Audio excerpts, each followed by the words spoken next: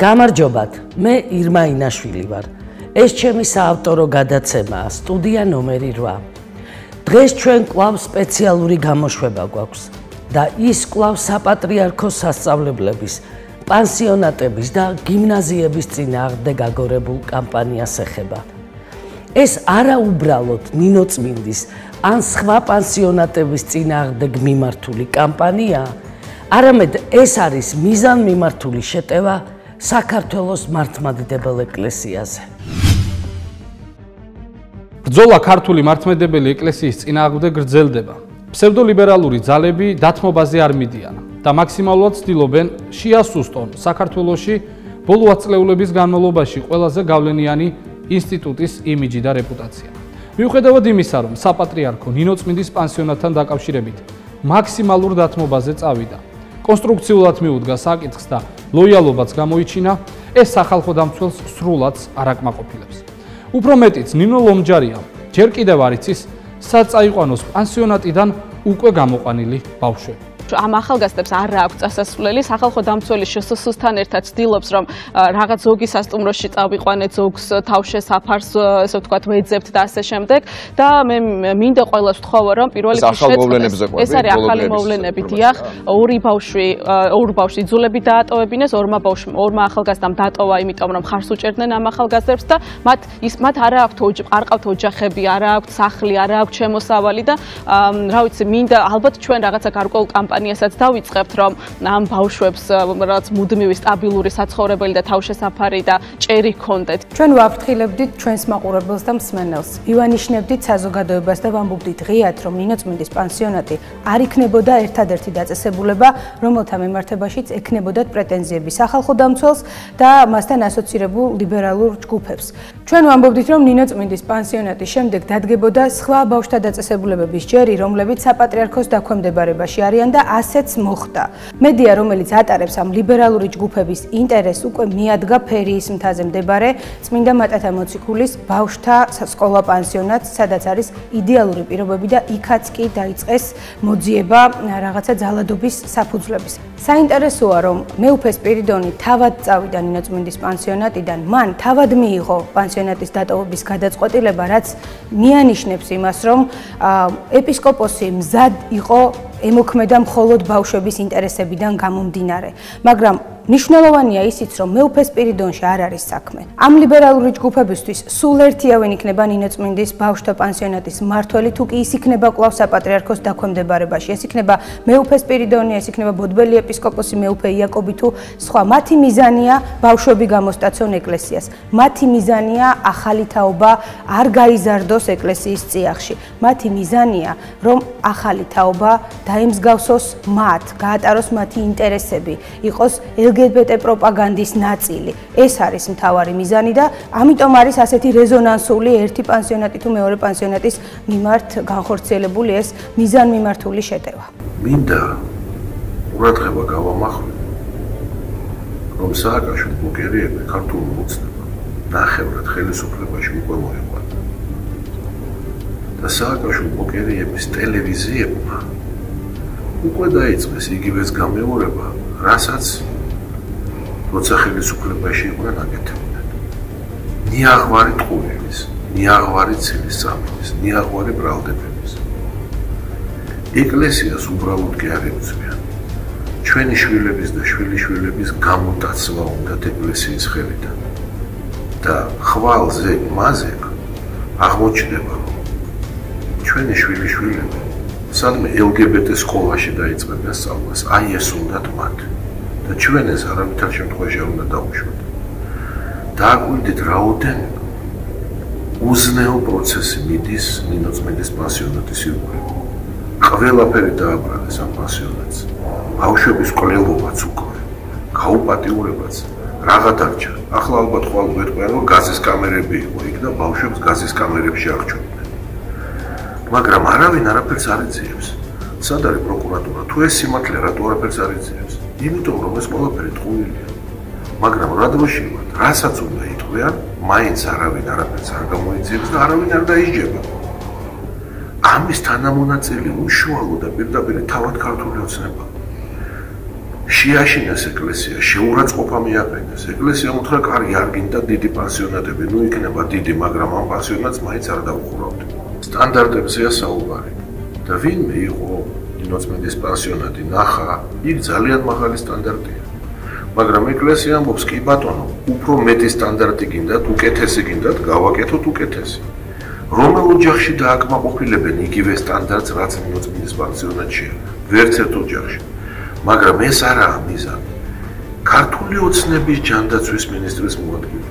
დააკვირდით, ქართული ოცნების ჯანდაცვის მინისტრის მოადგილე ღიად დაუფარავად ამბობს უკვე ახალ რამეს, რომ ერთ წელიწადში კანონით საერთოდ აღარ იქნება არავითარი პანსიონატები. მათ უნდათ, რომ არ იყოს რელიგიური პანსიონატები. მართლმადიდებლობაზეა საუბარი, სხვას კი არ ებრძვიან. მათ უნდათ, რომ ეკლესიას არ ჰქონდეს პანსიონატები, მათ უნდათ, რომ ბავშვებმა არ მიიღონ რელიგიური აღზრდა და ისინი მომავალი წლიდან დაიწყებენ LGBT თეორიების დანერგვას სკოლებსა და სასწავლებლებში. აქ საუბარი მხოლოდ ეკლესიის დაცვაზე აღარ არის. ჩვენი მომავალი უნდა დავიცვათ. დააკვირდით, როგორ დააშინეს ბავშვები, მოისყიდეს ბავშვები. ფაქტი გვაქვს, ხელთ აგერ დღეს გადაცემაში იხილავთ თქვენ, პირდაპირ საუბრობს აღზრდილი პანსიონატის, რომ მოსყიდვა ხდებოდა და ფულს თავაზობდნენ ბავშვებს. გესმით, როგორ ხწნიან ახალგაზრდა თაობას. ფულს აძლევენ 300-დან 3000 ლარამდე და მეტსაც კი თავაზობენ. სამსახურს თავაზობენ, რა ვიცი, რას აღარც თავაზობენ, რომ ეხლავე გარდატეხონ ახალგაზრდა კაცი, ეხლავე სული გააყიდინონ, მომავალში რას იზამს ეს კაცი. მიმდინარეობს ბავშვების მოსყიდვა, ყველანაირი ბრალდებები, ვიმეორებ, მალე დააბრალებენ, რომ ლამის გაზის კამერები იყო იქ. თვითონმა ჩვენთაგანმა უნდა გავაცნობიეროთ ხვალ ამ ყველაფერს, ჩვენს გავიკეთებენ. თვითონ ჩვენთაგანზე არავინ არაა დაცული. მე ეს გავლილი მაქვს, მე ირმა ინაშვილს ჩვენ გუნდს იგივე ტყუილის ნიაგვარი არჩევნების დროს და მანამდეც. მაგრამ ყველა შეეხებიან, არავის არ დატოვებენ. ხვალ თქვენზე იტყვიან, რომ თქვენ ხართ მკვლელი, თვითონ მკვლელები, რომ თქვენ ხართ წამებელი, თვითონ წამებლები.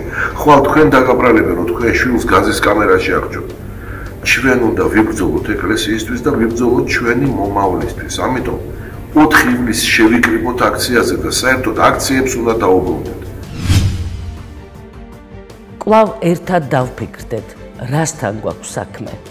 თურმე ეკლესია ბავშვების უფლებებს ვერ იცავს. LGBT პრაიდი კი იცავს. თურმე რელიგიური განათლება ბავშვებისთვის მავნეა. LGBT განათლება კი ბავშვებისთვის თურმე სასარგებლოა. აი ამ ძიმე რეალობასთან გვაქვს ჩვენ საქმე. ეს ერთად უნდა გავაცნობიეროთ და ამ უბედურებას ერთად უნდა მოვერიოთ. ლურჯ პერანგში ოჯახის უფროსია გამოწყობილი. ის ადრე ქალი იყო. შემდეგ სქესი შეიცვალა და ახლა კაცია. მას 2 ცოლი ყავს, რომლებიც გვერდს უმშვენებენ. მისი ცოლები ადრე კაცები იყვნენ. ახლა კი ქალები გახდნენ.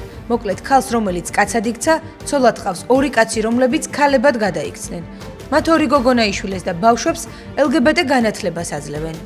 Or how will they know how to act? There's a lot of assumption that we're raising them without a gender and we're not giving them any information as to what gender is, when that's just not the case. It's funny because one of the main complaints that people say is children are too young to know their gender. That's why they have to be told what their gender is. ახლა უკვე 2 ბავშვი თავად ამბობს, რომ აღარ იციან გოგონები არიან თუ ბიჭები და დრო სჭირდებათ, რომ გააცნობიერონ და გაერკვნენ, გოგონებად სურთ დარჩენა თუ ბიჭებად გადაქცევა. Because the pronouns she and he did not fit, non-binary was what I turned to. Though I do choose to act and look more feminine. And 2.5-year-old Sparrow has yet to make a choice about their gender. ეს გოგონა სიეტლში დაიბადა. 18 წლისამ გააცნობიერა, რომ ქალი კი არა, კაცია და სქესი შეიცვალა. მკერდი მოიკვეთა, ჰორმონალური თერაპიაც ჩაიტარა და წვერიც ამოუვიდა. შემდეგ ლესბოსელ გოგონაზე, კეტრინზე დაქორწინდა. Caitlin was my first love. We met in college. I remember it was our second day of class and I saw Caitlin and I thought, that is the most beautiful woman მოგვიანებით მათ შვილიც მოინდომეს, ვინაიდან რეალურად ცოლიც და ქმარიც ქალები არიან, ხელოვნურ განაყოფიერებას მიმართეს. ამასთან ერთად გადაწყვიტეს, რომ ბავშვს ცოლი კი არა, ქმარი გააჩენს. მოკლედ, ქმარი დაორსულდა და ბავშვი თავად გააჩინა. ეს ანიმაციური ფილმი ორი ბიჭის გეის სიყვარულს ეძღვნება.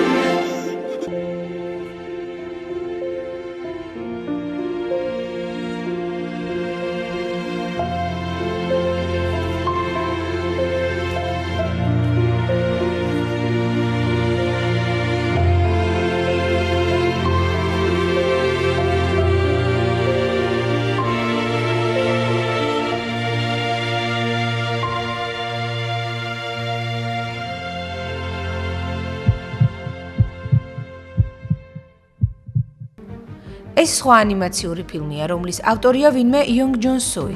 ავტორმა საკუთარ მოგონებებზე ანიმაციური ფილმი გადაიღო, რომელსაც პირველი კოცნა უწოდა. ფილმი ორი ბიჭუნას ურთიერთ სიყვარულს ეძღვნება.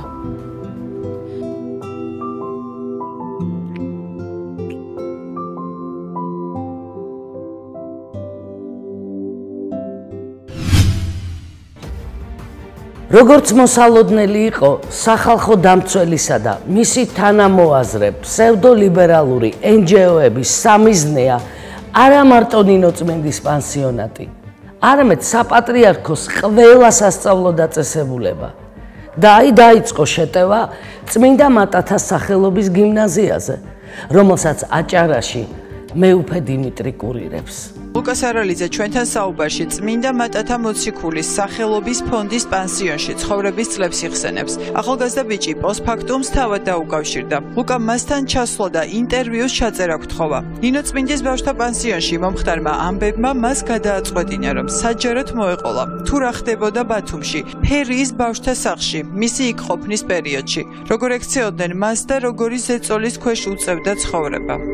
ამ ძალადობის გამო ძალიან ბევრ ბავშვს ჩამოგვიყალიბდა დარღვევები სხვადასხვა, თუნდაც როგორც არის ღამის ენურეზი, უნებლიე შარდვა ღამის. ძალიან ბევრი ბავშვი ვებრძოდით ამ პრობლემას ისევ საკუთარ თავში და აღმზრდელებს ეგონათ, რომ ეს მარტო მათი სადარდებელი იყო და ბევრჯერ ყოფილა ფიზიკური ძალადობა განუხორციელებიათ ზუსტად ამ მიზეზის გამო. ახლა კი მინდა მტკიცებულებები შემოგთავაზოთ, რათა ფარდა ავხადოთ ამ ვერაგ გეგმას. ფერიის ბავშვთა სახლში ახლა 100-ზე მეტი ბავშვი ცხოვრობს. იმის გამო, რომ ღია აგრესიით გამორჩეული ჯგუფები ეკლესიის მიმართ მტრულ დამოკიდებულებას ვერ მალავენ, შესაძლოა მცირეწლოვნები და მოზარდები ოჯახური გარემოს გარეშე დარჩნენ. ამაში საკუთარი წვლილი მედია საშუალებებსაც შეაქვთ. ჩვენი რესპონდენტი გვიყვება, რომ ტელეკომპანია მთავარის გადამღები ჯგუფი მისგან პანსიონატში გატარებული პერიოდის უარყოფით შეფასებას ითხოვდა. მანამდე კი ამავე ტელეკომპანიის სიუჟეტის მთავარი გმირისგან იგივე მოთხოვნის შესრულების შემთხვევაში ფულადი ანაზღაურების დაპირებაც კი მიიღო. მომხდარს ნიკა ჩვენთან საუბრისას იხსენებს. შესთავაზა სხვასაც, რა თქმა უნდა, ჩემ კლასელსაც შესთავაზა კონკრეტული თანხა რაღაცა, ხო? ანუ იგივე სიტუაციიდან რა ვიყოთ რა, იმასაც შესთავაზა, უთხრა რომ ასე სახესო არ გამოვაჩენთო, გადაგიხდით ანუ თანხას და ხო, თანხას და 300-400 ლარზე. 300-400 ლარზე იყო საუბარი, მაგრამ ჩემმა თანაკლასელმაც უარი განაცხადა. მე ის ვიცი, რომ მე შემომთავაზა ის კონკრეტულად ეს თანხა. ხო და ეს ანუ ზოგადად ტელევიზიას და ჟურნალისტები სარგებლობდნენ ამით, რომ ბავშვს რადგან ქონდა იცოდნენ, რომ ფსიქოლოგიური პრობლემა ქონდათ, ამით აალაპარაკებდნენ, მაგრამ მეც მაქსიმალურად შევეცადე, რომ მელაპარაკა სიმართლე. ხო და ანუ მე ჩამწერეს, მე თვითონ ჟურნალისტიც, ოპერატორიც რაღაც ანუ ცდილობდნენ ანუ ზეწოლას, ანუ კითხვას მიმეორებდნენ რამოდენიმეჯერ, მაგრამ მე არ ავყევი ამ იმას ზეწოლას და მაქსიმალურად შევეცადე, რა თქმა უნდა, რომ კიდევ ერთხელ ვიმეორებ, სიმართლე მესაუბრა. არაფერი დასამალი არ მქონდა და ვისაუბრე ის რაც რა თქმა უნდა რეალურად ხდება აქ. მანანა 25 წლის არის. წმინდა მატათა მოციქულის სკოლა პანსიონში 11 წლიდან ცხოვრობს. უმაღლესი განათლების 2 საფეხური იტალიასა და საფრანგეთში გაიარა. შემდეგ კი ისევ პანსიონში დაბრუნდა. გვიყვება, რომ საღმზრდელო დაწესებულებამ ოჯახური გარემო ყველაზე რთულ დროს შეუქმნა. მანანა გვეუბნება, რომ ფსიქოლოგიური ზეწოლა, როდესაც ჟურნალისტები ბავშვებს ძალადობაზე ესაუბრებიან და მოზარდებისთვის რთული მოსასმენია, როდესაც ეუბნებიან, რომ მათი ოჯახის დახურვას აპირებენ. წარმოიდგინე ხა მოდის ვიღაცა და გეუბნება, რომ შენს ოჯახს გიხურავე, ხო? შენ ოჯახს გიხურავ, იმიტომ შენზია დასჯები და ფსიქოლოგიური ზეწოლა. ეს როგორი მისაღებია ბავშვისთვის? ეს არ არის დაწესებულების დახურვა. ეს უნდა გაიაზროს ამ ხალხმა. თუ ნამდვილად უნდათ ბავშვის უფლებების დაცვა, ის უნდა მიხვდნენ რა არის ამ ბავშვისთვის უფლება. რა არის ამ ბავშვისთვის პრიორიტეტული და მთავარი. აქ მყოფი ბავშვებისთვის ეს სახლი არის როგორც ოჯახი. შენ თუ იმას ეუბნები ამ ბავშვს, რომ ოჯახის დახურვა გინდა და გინდა წაართვა ეს და გაუშვა ისეთ ადგილას, რომელსაც არ იცნობს და არ იცის და რა გარანტია გაქვს, რომ იქ უარესი არ დახვდება? მოდი ამაზე ვისაუბროთ მაშინ. რა გარანტია, რომ იქ ცუდი არ დახვდება? რა გარანტია, რომ უკეთეს განათლებას მისცემენ? 18 წლის მერე ვინმე ამბობს რა ემართება ამ ბავშვებს? არავინ.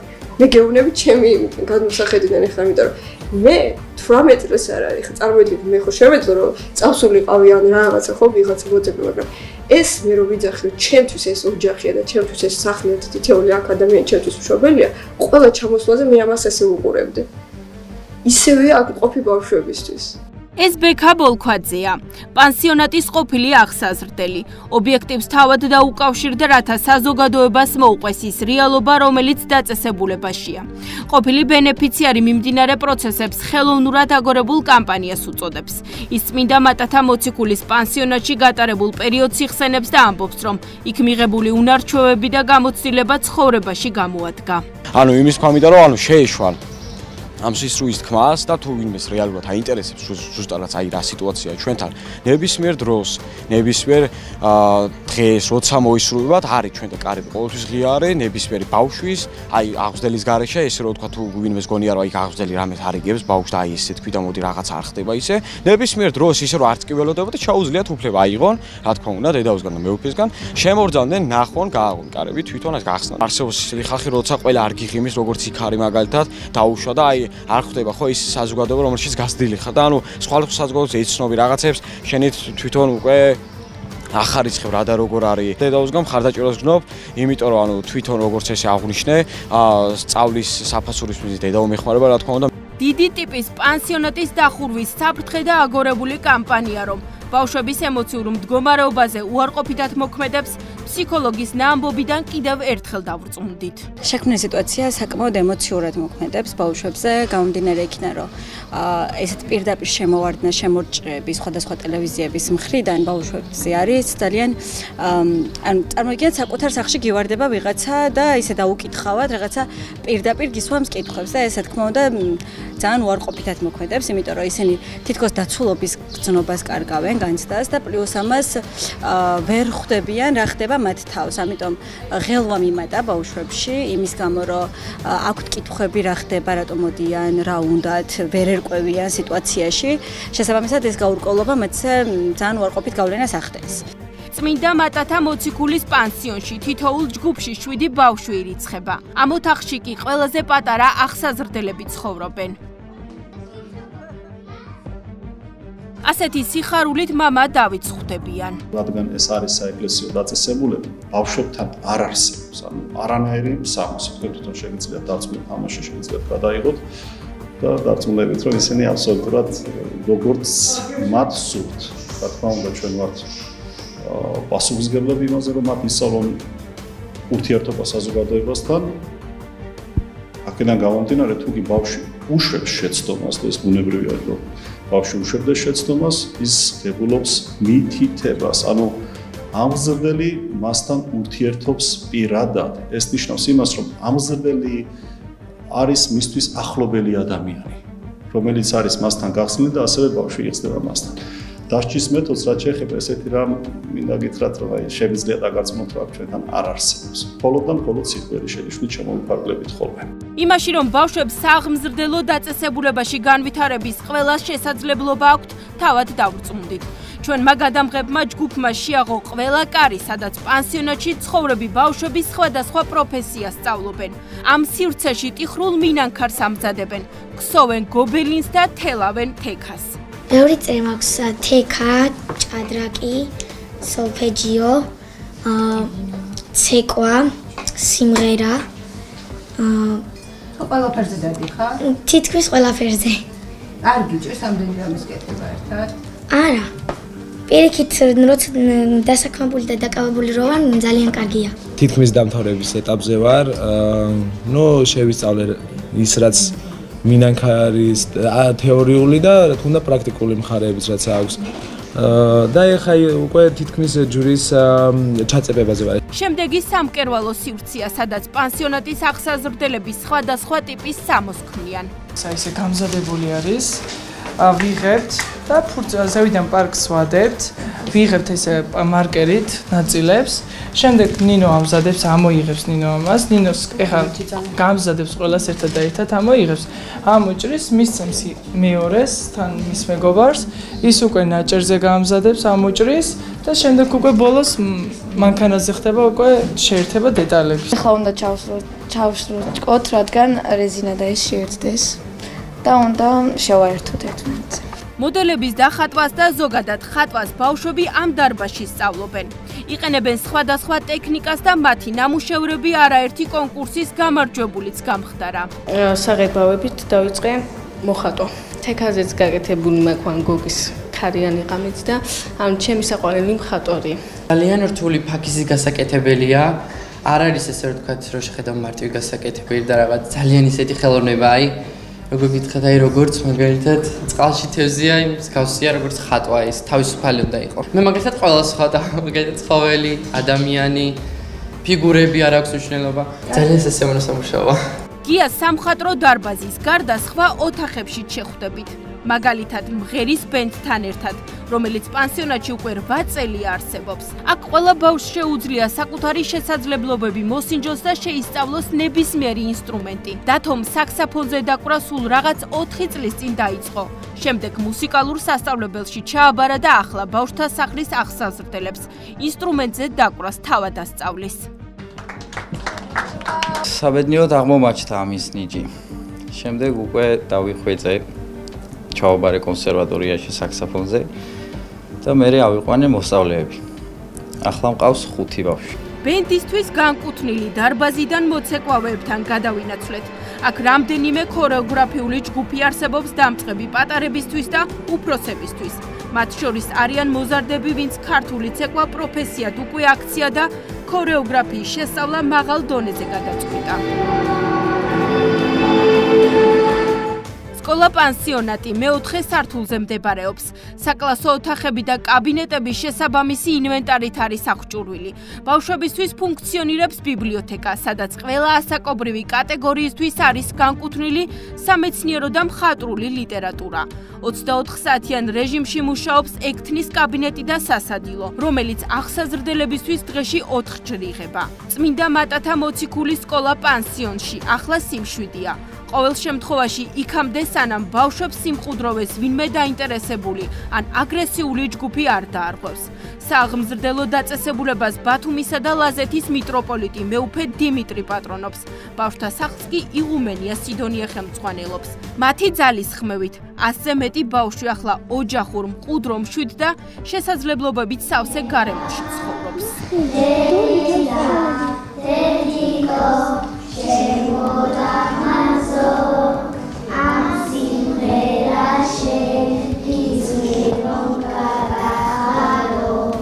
როგორც ხედავთ, მცდელობაა პანსიონატების დახურვისაც და მცდელობაა ბავშვების ზნეობრივი გარდატეხისაც. ახლავე უნდა შეაჩვიონ ბავშვები ტყუილს, ცილის წამებას, სულის გაყიდვას, მოსყიდვასა და ყველაფრის დაუფასებლობას. და ეს ყველაფერი თურმე ბავშვთა უფლებების დაცვა ყოფილა. ნინოწმინდის პანსიონატისა და ტბელ აბუსერიძის სახელობის უნივერსიტეტის ირგვლივ 1000 გვარი დეზინფორმაცია ვრცელდება. ამას რომ მიზანმიმართული კამპანიის სახე აქვს, ნებისმიერი ტელემაყურებელი წესით მიხვდება. გავიხსენოთ ინტერვიუ ტბელ აბუსერიძის სახელობის ერთ-ერთ კურსდამთავრებულთან, რომელიც აცხადებდა, რომ უნივერსიტეტში სამღვდელო პირები ლოთობდნენ და მთელი რიგი აღვირახსნილობის მოწმე ბრძანდებოდა თურმე, რომ სტუდენტები უწესო ცხოვრებას ეწეოდნენ და ამის გამო ინკოგნიტო რესპონდენტი თურმე საერთო საცხოვრებელშიც არ რჩებოდა. იქ იყო რაღაც სიტუაციები, მე ახლა გამახსენდა, მამოები დრიფტაობდნენ, მამოები ლუდებზე ეზიდებოდნენ მისიაც და მოკლედ ასე შემდეგ. გარყვნილებაც რო ხდებოდა მან, ესეც კარგად ვიცი, იმიტომ არ რჩებოდი, იქ არ ცხოვრობდი. სტუდენტებზე ვიძახი რა, შემოგარენში ცხოვრობდნენ სტუდენტები. ამ ინტერვიუს სოციალურ ქსელში ტბელ აბუსერიძის სახელობის უნივერსიტეტის 1000-ობით სტუდენტი და კურსდამთავრებული საჯაროდ ვინაობის ყოველგვარი დაფარვის გარეშე გამოეხმაურა. მათ ინკოგნიტო რესპონდენტი ამოიცნეს. ირკვევა, რომ უნივერსიტეტში მსგავს ფაქტებს ადგილი არ ქონია. ყოფილი სტუდენტი ხიჭაურის დაახლოებით ვიცით ვინც არის ლაპარაკობს ეს პიროვნება და ამ პიროვნებას უნდა დაუჯეროთ, გამოჩნდა დაგვანახე შენი თავი ვინ ახარ. აღარ თუ არ გეშინა და ტყუილებს თუ არ ლაპარაკობ, რა თქმა უნდა 100% ტყუილს ლაპარაკობ. მე 4 წელი ვიყავი და ესეთი სიტუაცია არ ყოფილა 1%-ს არ შეესაბამება სიმართლეს. დამიჯერეთ. რა ჩირქი მოგცხო უნივერსიტეტის ყოფილ სტუდენტებს, კურსდამთავრებულებს. როგორ უნდა ილაპარაკო ისეთი რაღაცა, რაც არ ყოფილა. ჩვენ, ვინც დავამთავრეთ უნივერსიტეტი, ყველამ უნდა დაუდგეთ ხალხო მეუფეს გვერდით. მე ვიზრდებოდი 15 წელი. 15 წლის განმავლობაში არ მაკდა უდედობა და უმამობა. ამას ყველაფერს მიწევდა ჩემი აღზრდელები და ჩემი მეუფე სპირიდონი. მეუფე სპირიდონი ჩემთვის მარტო მოძღვარი არ არის, არის მამა, მოძღვარი, მასწავლებელი და ყველაფერი. როცა ჩვენ გვჭირდებოდა დახმარება ბავშვებს, დიდებს, თანამშრომლებს, ყველასთვის იყო რა მეუფე, არავის არ ამსხვავებდა და ყველას გვერდით გვედგა იმ გაჭირვებულ წლებში და ეხლა დრო არის რომ ჩვენ დავუდგეთ გვერდით და დავანახოთ იმ ურჯულოებს, რომ ძალიან ბევრი ვართ და ვერ გაიმარჯვებენ მეუფის წინააღმდეგ. ჩვენ ბავშვთა სახლის ბავშვები საერთოდ არ განვისდით საკუთარ თავზე იმ გაჭირვებას, რაც გარეთ იყო. სულ სხვა სამყაროში ცხოვრობდით, სადაც 4-ჯერად იკვება, სწავლა, ექსკურსიები, საფულზე 3 თვით სურამში დასვენება. ჩაკეტილი არ ვიყავით, კარები იყო ღია. დავდიოდით სკოლაში და დავდიოდით პარკი იყო გვერდით, ფეხბურთს თამაშობდით, მეზობლებთან იქ ადგილობრივი მოსახლეობა. ყველაზე კარგად ჩვენ ვიცით, იქ აღზრდილმა ბავშვებმა რა ხდება რეალურად შიგნით. იქ არანაირი დასჯის მეთოდები არ არის. ჩვეულებრივად კონტაქტობთ ადამიანებთან, დავდივართ სკოლაში და ვითარდებით როგორც სხვა ჩვეულებრივი ადამიანი. 12 წელი ვიყავი იქ და მეუფისგან სითბოს და სიყვარულის გარდა არაფერი მიმიღი, არც მე და არც არავის და მსგავსი ფაქტი იქ არაფერი არ მომხდარა, არც ხდებოდა პირიქით.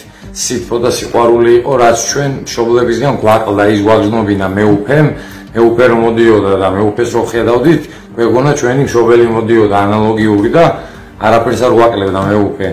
ძალიან ბევრი რამე ითქვა ისეთი, რაც სიმართლეს არ შეესაბამება, 1%-იც არ შეესაბამება სიმართლეს. რასაც ამბობენ მეუფე სპირიდონზე, ეგ არის აბსურდი, ეგ არის ცილისწამება. ძალიან დიდი ხანია ებრძოდნენ მეუფეს და ებრძვიან ეხლაც, რომ უნდათ რომ დაკეტონ ის პანსიონატი და ეს ბავშვები დაანაწილონ მინდობით ოჯახებში. ოღონ ვერ ხვდებით ამას რატო ვაკეთებენ. ძალიან ბევრი ბავშვი უკვე გახდნენ სრულწლოვნები, ვისაც არ ყავს მშობლები და არ ყავდა მშობლები, გამოუშვეს სოცმუშაკებმა და ალბათ თვითონაც არ იციან სად გაუშვეს. გამოუშვეს უბრალოდ და ასე გაუშვეს ქუჩაში. სახალხო დამცველი ნინო ლომჯარია რასაკვირველია არ დაკმაყოფილდა იმით, რომ ნინოწმინდის პანსიონატი დატოვა მეუფე სპირიდონმა. მოდით ვთქვათ ჯერ ის რომ მეუფე სპირიდონს ღვაწლი არ დაუფასეს და რაში მდგომარეობს ეს ღვაწლი მაშინ როდესაც ასობით ბავშვი ქუჩაში იყო და ასობით ბავშვს ოჯახი ვერ უზრუნველყოფდა ელემენტარული საჭიროებებით, საკვებით, საძინებლით, ჩასაცმელით და მშვიდი გარემოთი, რაც მთავარია, მეუფე სპირიდონმა საკუთარ თავზე აიღო უდიდესი პასუხისმგებლობა და 200 წელზე მეტია ამ ბავშვებს პატრონობს როგორც ოჯახის უფროსი და ხელმძღვანელი. მეუფე სპირიდონს ვიმეორებ ეს ღვაწლი არ დაუფასეს და არც იყო მოსალოდნელი რომ სახალხო დამცველის ნინო ლომჯარიასგან ეს დიდი ამაგი იქნებოდა დაფასებული. ქართული მართლმადიდებელი ეკლესიის წინააღმდეგ ბრძოლა ლიბერალურ ჯგუფებს დღეს არ დაუწყია. ჩვენი გადაცემის მაყურებელმა კარგად იცის, რას გეგმა მიიტანეს პირველ არხში 2004 წელს გიგა ბოკერიამ და მისი დაჯგუფების სხვა წევრებმა. ბრძოლა ეკლესიის წინააღმდეგ ქართული ოცნების ხელისუფლებაში მოსვლის შემდეგ კიდევ უფრო გააქტიურდა. დღეს სახეზეა ბრძოლა ეკლესიის წინააღმდეგ პანსიონატების მაგალითზე. თუმცა გამოცდილება აჩვენებს, რომ ლიბერალური ძალები არც ამით დაკმაყოფილდებიან და კიდევ უფრო მეტად და სხვადასხვა ხერხებით ეცდებიან ზიანი მიაყენონ სრულიად საქართველოს კათოლიკოს პატრიარქს, უწმიდესა და უნეტარეს ილია მეორეს და ზოგადად ქართულ მართლმადიდებელ ეკლესიას. იმის მიუხედავად, რომ ნინოწმინდის პანსიონატიდან სასამართლოს გადაწყვეტილების შემდეგ ბავშვების გარკვეული რაოდენობა გაიყვანეს, სახალხო დამცველი არ მშვიდდება. ნინო ლომჯარია მოითხოვს, რომ ნინოწმინდის პანსიონატი დატოვოს ყველა ბავშვმა.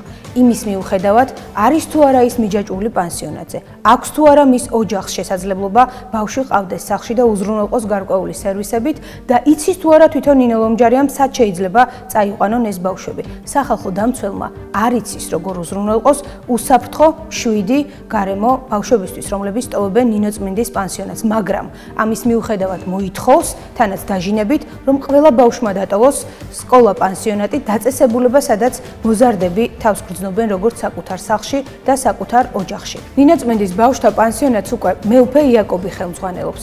ბოდბელი ეპისკოპოსი ამბობს, რომ არც სახალხო დამცველს და არც სხვა გარეშეპირს პანსიონატში არ შეუშვებს და ბავშვებს ადვოკატის გარეშე ვერავინ გაესაუბრება.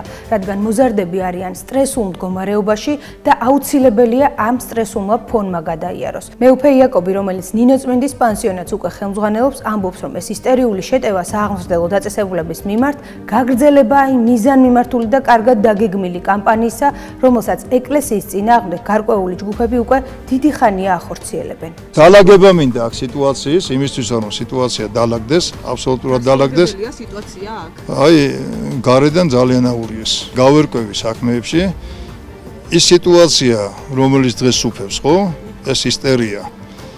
ეკლესიაზე ამდენი ეს არის კამპანია, ჩვეულებრივი კამპანია, ამიტომ ჯერ გავარკვევ ამას, ყველაფერს გავარკვევ და მერე დადგება საკითხი. მისი შემოგზავნების, თორე აქ არავის შემოსვლა ეხლაც, ხო?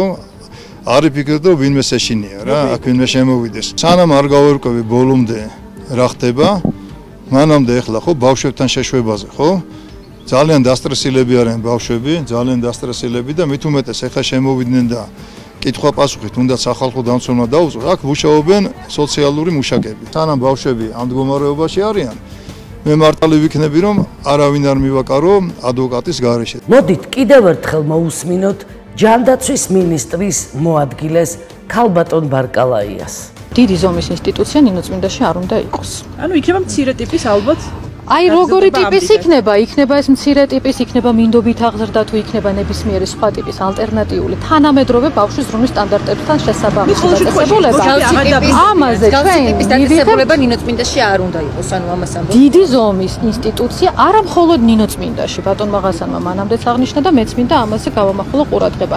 ნუ გავამახვილებთ ყურადღებას მარტო ნინოწმინდაზე. დიდი ზომის ინსტიტუცია არ უნდა იყოს არც ნინოწმინდაში, არც ნებისმიერ სხვა ტერიტორიაზე საქართველოში, იმიტომ რომ ეს არ არის პროცესი, რომელიც ბავშვის საუკეთესო ინტერესს, ბავშვები, რომლებიც გაყვანილი არიან დიდი ზომის ინსტიტუციაში არ დაბრუნდებიან, ცალსახად შემიძლია ეხლავე გიპასუხოთ.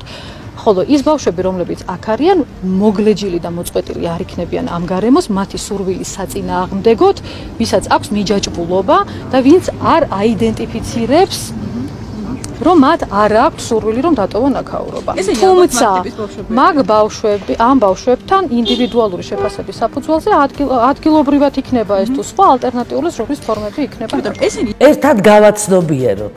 ვინმე ანა აბაშიძე, LGBT პრაიდის ლიდერი და თბილისი პრაიდის გამგეობის პირველი ნომერი. აი ეს ანა აბაშიძე ბავშვთა უფლებებს იცავს. კიდევ ერთ NGO-ს ხელმძღვანელობს ეგზოტიკური სახელწოდებით პარტნიორობა ადამიანის უფლებებისთვის.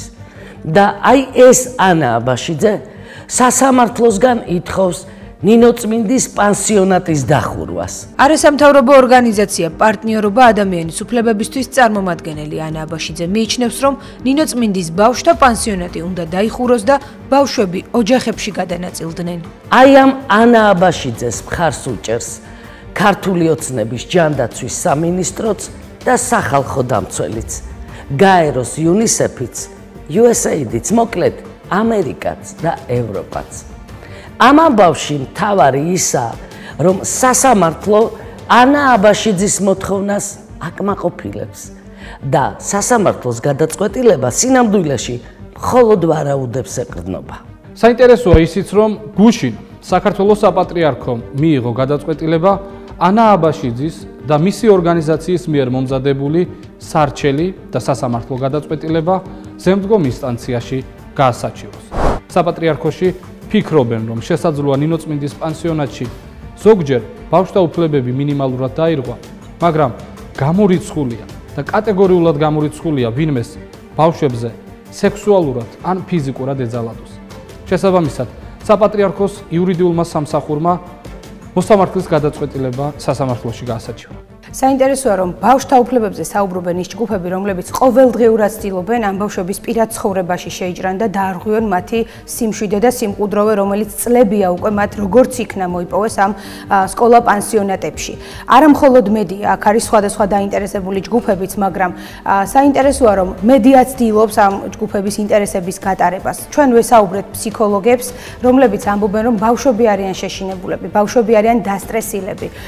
იმის გარდა, რომ მათ ყოველდღიურად უწევთ მათთვის უჩვეულო გარემოში ცხოვრება, მედიის კითხვებზე პასუხის გაცემა, ისეთ საკითხებზე, რაც მათ არ იციან, ამას გარდა მათ დაუცველობის განცდა გაუჩნდათ. აღარ არიან დაცულები, იმიტომ რომ ის სივრცე, სადაც ისინი სახლში გრძნობდნენ თავს, დაირღვა. და ფსიქოლოგები ამბობენ, რომ ეს უდიდესი სტრესია ბავშვებისთვის და ეს სტრესი აუცილებლად უნდა განეიტრალდეს ახლო მომავალში. საინტერესო და ნიშანდობლივია ისიც, რომ ამ პროცესში ყველაზე მეტად ქართული მედია არ წყალობს ამ ბავშვებს. ნინოწმინდის ბავშვთა პანსიონატის ღობეზე თუ იქ მოხდებოდით, ხშირად დაინახავდით სხვადასხვა არხის ოპერატორს და კამერას პირდაპირ მიმართულს იქ მცხოვრები ბავშვების პირისპირ.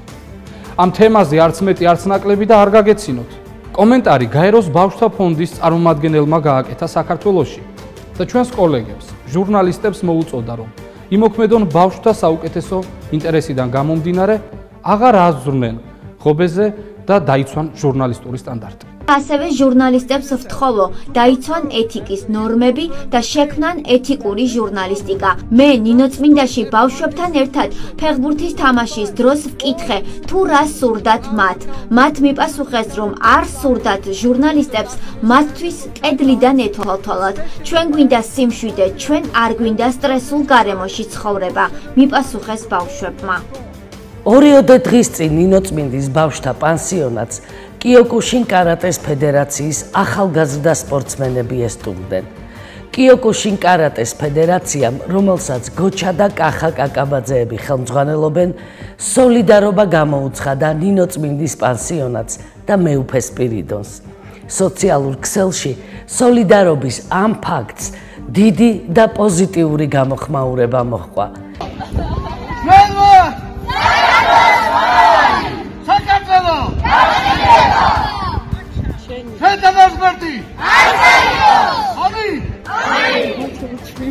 არც ეს ძალადობის ფაქტი არ დადასტურებულა, თქვენც კარგად იცით. როცა ამბობთ, როცა საუბრობენ, არ მაინტერესებს საქმე იმაშია, რომ ამბობენ, ასე ამბობენ ყველაფერს, მაგრამ სინამდვილეში არაფერი ამდაგვარი არ ხდება, რაც ტელევიზიით არ შუქებენ. აროთერ ძალადობა აქ არ არის, აქ სწავლობენ ფიზიკურად და სულიად იზრდებიან ბავშვებს, ქრისტიანობას სწავლობენ, ესა ჩვენი მიზანი, ჩვენი ფედერაცია და არც წმინდა გიორგის ჯგუფის სახელობის და ჩვენ ზუსტად ასეთი სულისკვეთებით ვწვდით ჩვენ ბავშვებს. ამიტომაც ჩვენი სურვილია ამ ბავშვს შევასწავლოთ კარატე, ჩამოვყენეთ ჩვენი მოსავლები, 50 ბავშვი აქ ჩამოსული, აქ ჩამოვ ჩვენ პერიოდულად შევასწავლოთ კარატე და საერთოდ ვიდრე ჩვენ ჯგუფი გავხსნათ დავახსნათ აქ. იმიტომ რომ ამათ ჭირდებათ ხარდაჭერა რომ ეულად არიგზნონ თავი. მოტივი არის თუნდაც ეს დირექტივა რომელიც მოდის რომ დაიხუროს პანსიონები და ამ შემდეგ. დირექტივაზე ეხლა არსაულ მე ჩამოდი აქ მე არ ვარ პოლიტიკოსი მე ვარ კარაცაღზელი ჩამოდი ვისაც რომ ჩემი ცოდნა გაუზერო ამ ბავშვებს. რაც შეეხება ძალადობის ფაქტს თქვენ თვითონ აღიარებთ რომ არც ერთი ფაქტი არ დადასტურებულა.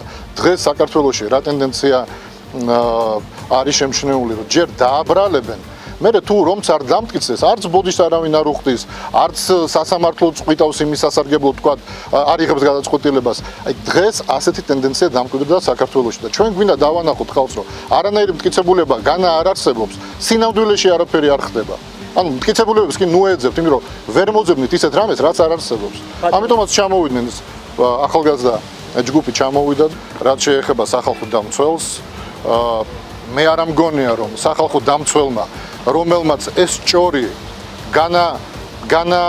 გამოვიდა იმის წინადადებით რომ მოდი ჯერ გავარკვიოთ ჯერ გამოძიება ჩატარდეს ან რაღაც და მე ვისაუბროთ ამ თემაზე არამედ უფრო გააძლიერე ეს ჭორი თავისი საუბრით მე არ ამგონია რომ ასეთი სახალხო დამცველი ჯერ საერთოდ უნდა არსებობდეს და მეორედ რომ უნდა შეუშვან პანსიონატში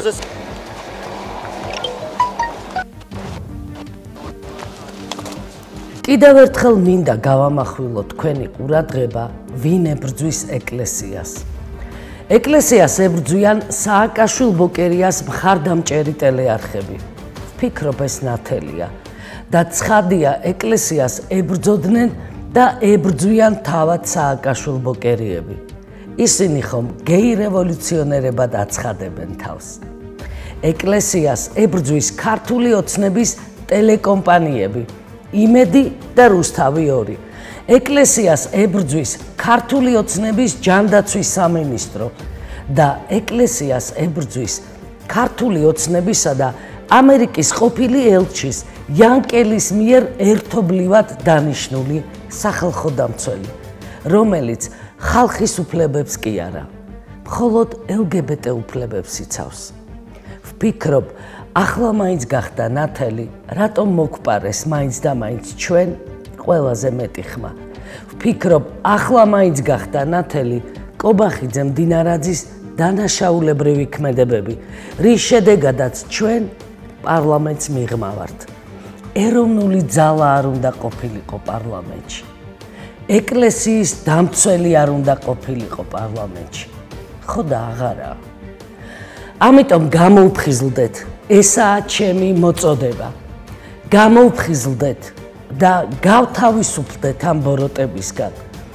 გავთავისუფლდეთ ბოლოს და ბოლოს სააკაშვილების, ბოკერიების, კობახიძეების, მდინარაძეებისაგან და გავაცნობიეროთ, რომ ეს ყველაფერი ივანიშვილის მდუმარე თანხმობით ხდება. ჩვენ არაერთხელ გვისაუბრია, რომ ქართული ოცნება და ნაციონალური მოძრაობა ერთ თამაშს თამაშობენ. პოლიტიკურადაც ერთად მოქმედებენ და ის მიზანმიმართული შეტევაც ეკლესიის წინააღმდეგ, რომელიც ბოლო წლების განმავლობაში ხორციელდება, მათი ერთობლივი გეგმის ნაწილია. მეც და ქართული საზოგადოებაც ალბათ ყველა ერთად აღხვდით, მაშინ როცა გვარამიას არხზე არც მეტი, არც ნაკლები ქართული ოცნების თავმჯდომარე ირაკლი კობახიძე ვიხილეთ. პირდაპირ ეთერში, საათნახევრის განმავლობაში. ირაკლი კობახიძის ამ ნაბიჯით საზოგადოებისათვის ალბათ ნათელი გახდა, რომ ქართული ოცნება და ნაციონალური მოძრაობა ერთმანეთთან ურთიერთობას აღარც მალავენ და აღარც ფუთავენ. ირაკლი კობახიძე, ქართული ოცნების თავმჯდომარე. მოგესალმებით ირაკლი, მადლობა რომ აქ ხართ, რომ დათანხმდით მოსვლას. მე უნდა ვთქვა, რომ თქვენ პირველი სტუმარი ხართ არა მხოლოდ ამ გადაცემაში, არამედ საერთოდ მთავარი არხის ისტორიაში. ხელისუფლების პირველი წარმომადგენელი ხართ, რომელიც მოვიდა პირდაპირ ეთერში და მე ამას რა თქმა უნდა ძალიან ვაფასებ. საღამომშვიდობისა, მოგესალმებით. მოგესალმებით, მადლობა. მადლობა და მევესალმები რა თქმა უნდა თქვენ ტელემოყარებას. ასე დროს განსაკუთრებით მნიშვნელოვანია საზოგადოებამ დაიწყოს ბრძოლა ეკლესიის მხარდაჭერისთვის, ეკლესიის დასაცავად და ეკლესიის მხარდამხარი. 4 ივლისს 15 საათზე თბილისში რუსთაველის გამზირზე ოპერისა და ბალეტის თეატრის წინ საქართველოს პატრიოტთა ალიანსი ფართომასშტაბიან საპროტესტო აქციას მართავს. პატრიოტთა ალიანსის ლიდერები აქციაზე იწვევენ ყველას, ვინც ფიქრობს, რომ სახალხო დამცველმა ნინო ლომჯარიან თანამდებობა უნდა დატოვოს და მათ ვინც ფიქრობს, რომ 30-ზე მეტმა არასამთავრობო ორგანიზაციამ, რომელთა საქმიანობამაც უკვე მკვეთრად ანტისახელმწიფოებრივი სახე მიიღო, მუშაობა უნდა შეაჩერო. თქვენ იცით, რომ ამ მოთხოვნით პატრიოტთა ალიანსმა მილიონი საქართველოს მოქალაქის გამოკითხვის მასშტაბური პროექტი უკვე დაიწყო. 4 ივლისს 15 საათზე თბილისში რუსთაველის გამზირზე ოპერისა და ბალეტის თეატრის წინ საქართველოს პატრიოტთა ალიანსის მიერ ორგანიზებულ მრავალათასიან საპროტესტო აქციაზე უნდა მივიდეს ადამიანი, ვინც მხარს უჭერს დედა ეკლესიას, ვინც ენდობა ქართულ მართლმადიდებელ ეკლესიას და ნდობას უცხადებს მის საჭეთმყრობელს, სრულიად საქართველოს კათოლიკოს პატრიარქს ილია მეორეს, ვინც გმობს ბოლო პერიოდში მიზანმიმართულ და ცილისწამებლურ კამპანიას ქართული მართლმადიდებელი ეკლესიის წინააღმდეგ და აქციაზე უნდა მივიდეს ყველა, ვინც ფიქრობს, რომ თავის სამშობლოს პატრიოტია და დღეს ამ სამშობლოს მათი მხარდაჭერა სჭირდება. დღევანდელი გადაცემა დასრულდა. ჩვენ ერთმანეთს მომავალ 4 შაბათს ღამის 11-ის ნახევარზე კვლავ ობიექტივის ეთერში შევხვდებით. დღეს კი პატივისცემით გემშვიდობებით. ნახვამდის.